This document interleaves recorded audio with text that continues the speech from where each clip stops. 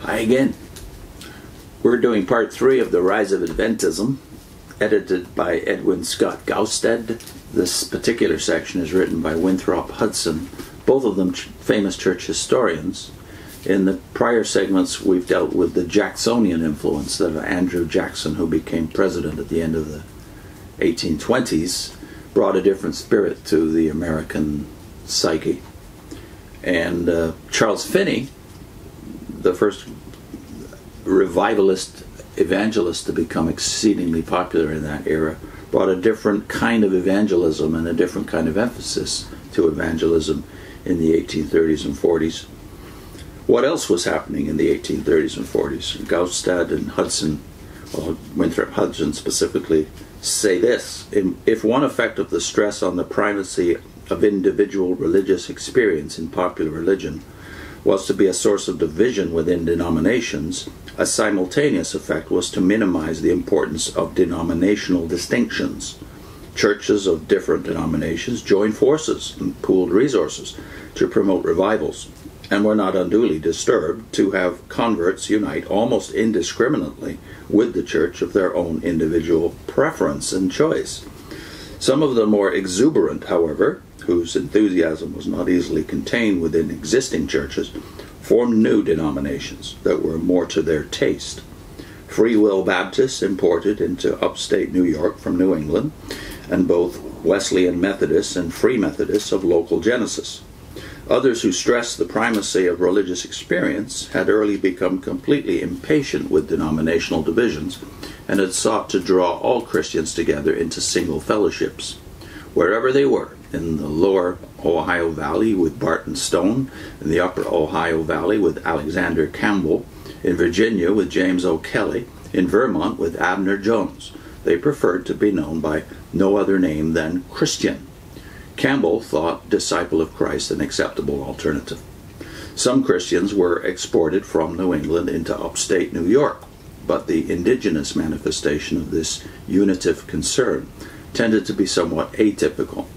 Less troubled by ideological justification than was true elsewhere, the unity-minded among York staters, for the most part, proceeded in a simple, direct, matter-of-fact way to form what they called union churches. Ecclesiastical proliferation was furthered by dissent from an opposite quarter. Universalism flourished in upstate New York among simple folk who were repelled by revivalist assumptions and rhetoric in the hard-driving quest for the salvation of souls. In their reaction to the revivalist distinction between the damned and the saved, they opted for a doctrine of universal salvation. The most striking facet of the religious ferment of the 1830s and 1840s in upstate New York lay outside the bounds of conventional religion.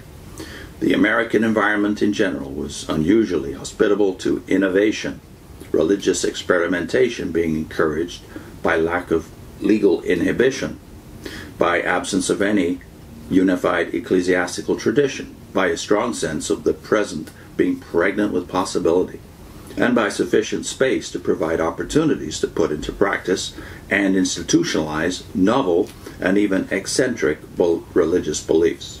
In addition to this general context, characteristic of the nation as a whole, the intensity of the revivals in upstate New York, when combined with tensions engendered by a mixed population with intermingling and conflicting patterns of life, created a perpetual excitement which was particularly conducive to deviant religious speculation and experimentation.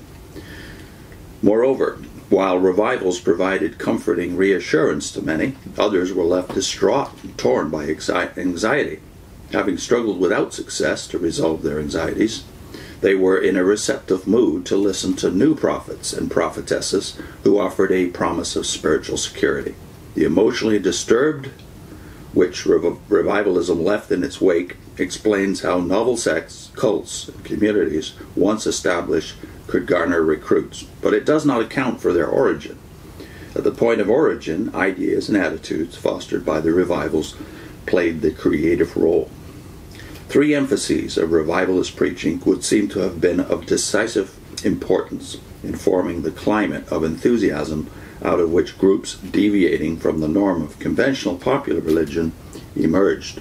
First, there was a demand for immediate confrontation with God, which often took the form of an ecstatic vision or mystical illumination. This could easily be interpreted as a fresh revelation.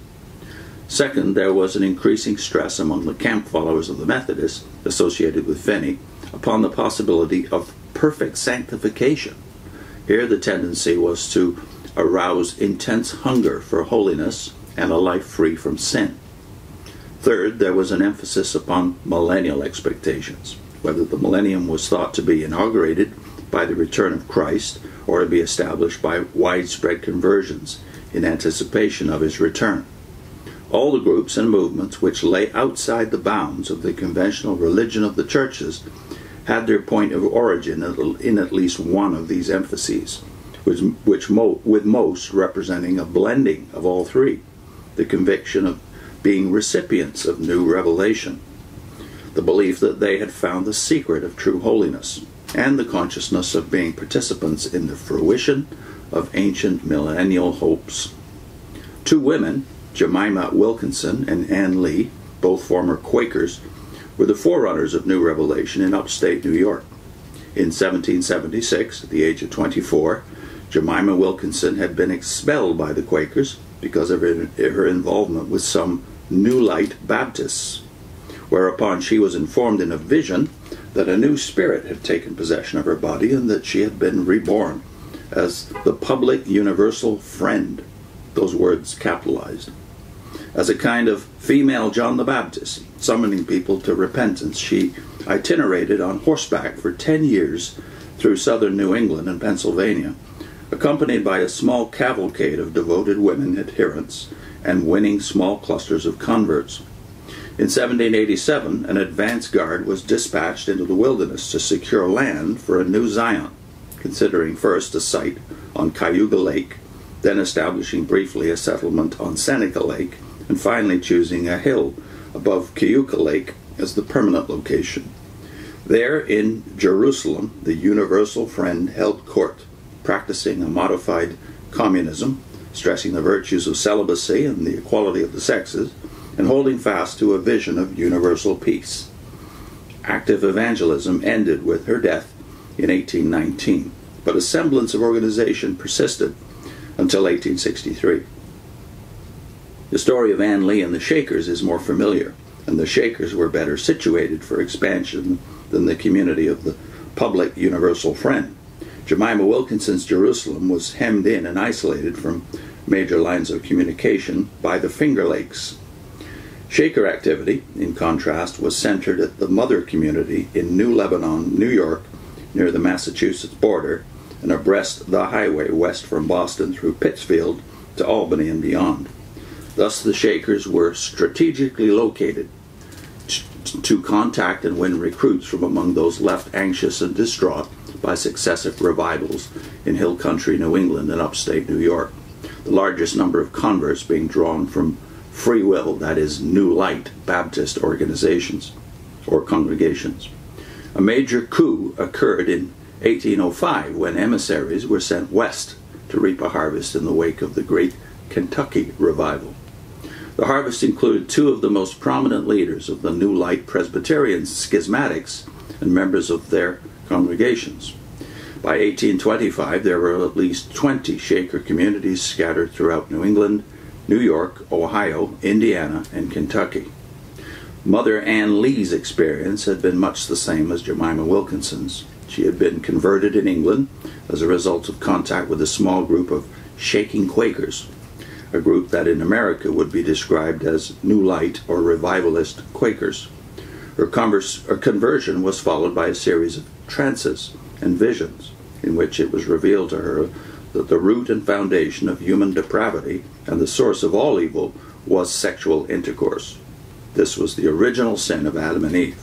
A Shaker hymn put the point succinctly: as lust conceived by the fall hath more or less infected all, so we believe 'tis only this that keepeth souls from perfect bliss. Anne succeeded in summoning a little company of adherents to a celibate life, brought them across the Atlantic, and in 1776 established an informal community of 8 followers near Albany. Her first American converts date from 1779, when a revival of New Lebanon proved so disturbing that it brought Joseph Meacham, a local Free Will Baptist preacher, and several members of his congregation into the fold. Henceforth, New Lebanon was the Shaker headquarters. This informal community, blending new revelation with perfectionist and millennial ideas, was not formally constituted as the United Society of Believers in Christ's second appearing until 1787, 3 years after Mother Ann's death. This was when Joseph Meacham, the former Free Will Baptist preacher, took charge, imposed a strict communist regime, and gave the United Society its definitive shape. During the final 4 years of her life, Mother Ann was reported to have performed miracles which convinced her followers that she was Christ at his second appearing, making manifest the female element in the Godhead, and inaugurating the beginning of the millennium by gathering a faithful remnant out of the churches of Antichrist. Next time, more perfectionist communities and the beginning of Mormonism. I'll put a link into an analysis of the popularity of the goddess worship, the goddess Isis specifically, in the Roman Empire. Even though Isis was not a Roman deity, she was embraced as the goddess, the supreme goddess, by the Roman Empire. What was the essence of Isis's popularity? That video addresses the issue of why goddess worship took hold, not just on the Roman Empire, but indeed the entire world.